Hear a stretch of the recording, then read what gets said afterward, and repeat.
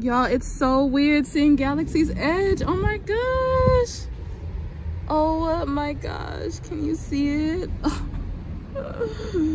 Okay, now I'm missing the parks.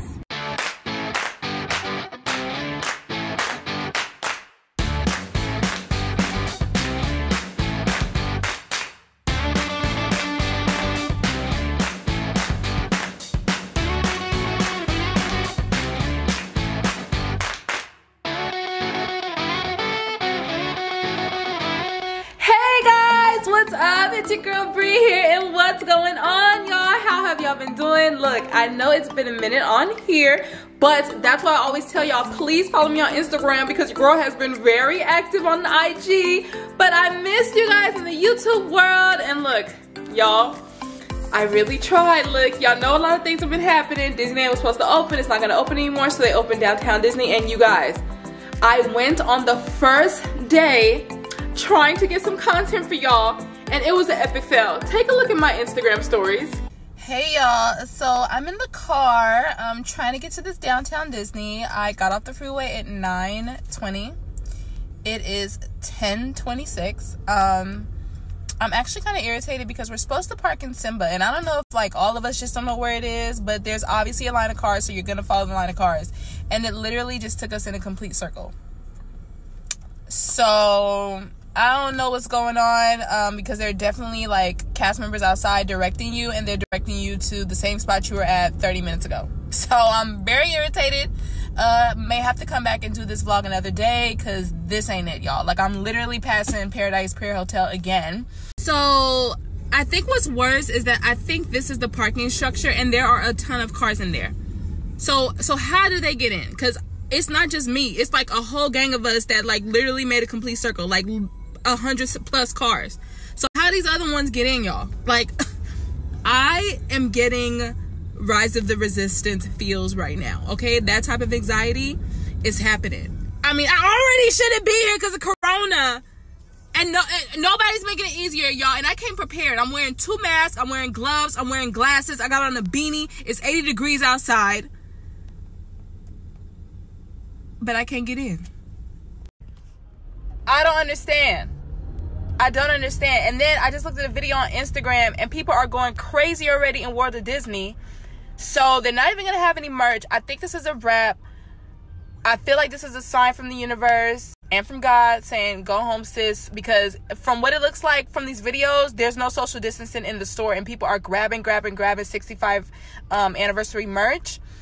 And I don't want to get into anything because I don't want anybody near me. Like, y'all talk about 6 feet, I need 12. You know what, y'all? It honestly might be a wrap. And I don't even care if I get the merch or not. Like, at this point, and today's my niece's birthday. Like, and I'm also supposed to be working from home. These people already got their stuff, okay? But they clearly live across the street. This is part 2. This is where I was. We all going back to the same spot. Nobody else is pissed in these cars besides me. Maybe we should be going down there. I don't know if the lot is full and nobody told. It's like, I don't know if all the cast members are like up by World of Disney or whatever, but like nobody's down here really directing you for parking. So I'm gonna try again next week. This is the Lord telling me to go home, don't catch this thing, because with all these people, one of them with the numbers, somebody has it. So I don't trust it. I'm going home. That's it. I'm irritated. Love you guys. A hot mess, right? Y'all, I was so mad. And then what made it even worse is like I knew people that were there that got in, and then people said they went later in the day and it was completely calm. Nobody was gathering. They restocked the merchandise. There weren't any lines. So I'm just like, you know what? I don't know, y'all. But I didn't get in the first day. I am going to try again to go probably next week in a couple of days.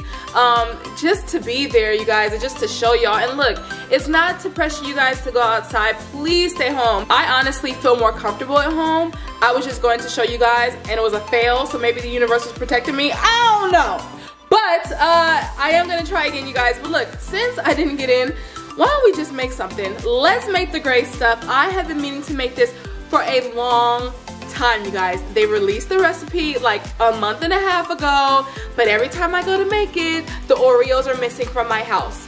because quarantine with little ones. So I finally have some Oreos. We're gonna make the gray stuff. Let's see if the recipe is really good for making it at home. All right, you guys, let's do this. All right, friends, so let's go over what you need and kind of how to make it. So the first thing you're gonna do, you need milk, cold milk, and vanilla instant pudding. So you're gonna mix these two together. The ingredients are all online as far, actually I'm gonna put it below the measurements. But you're gonna mix these two and leave it refrigerated for 2 hours. Then you're going to crush up 15 Oreos, which I'm glad I'm making it now because it kind of feels a little bit empty. So I hope I have 15 in here. But you're gonna crush up 15 Oreos, and then you're gonna add that to the mixture once you take it out with the vanilla and milk, and you're gonna add the chocolate instant pudding, and then mix that in, and then you're gonna fold in some whipped cream. This kind of whipped cream, you guys, that you can find in the freezer section at your grocery store.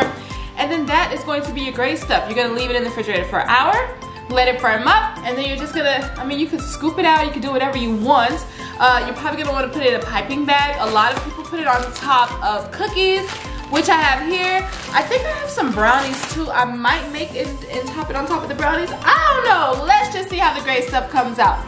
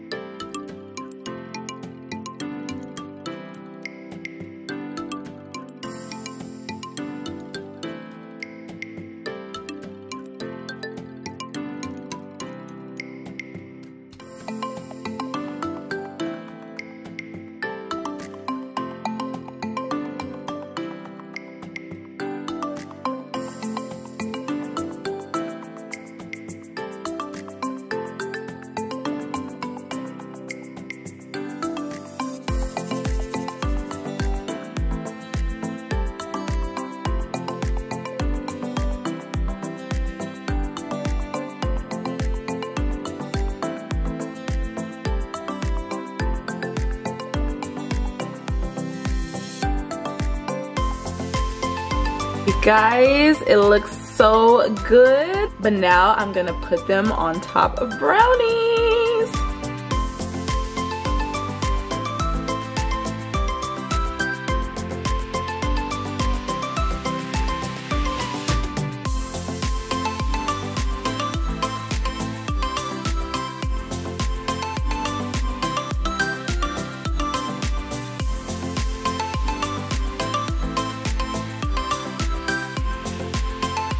Y'all, it looks a mess, but it's delicious. I put some berries in there, and you can also put some ice cream.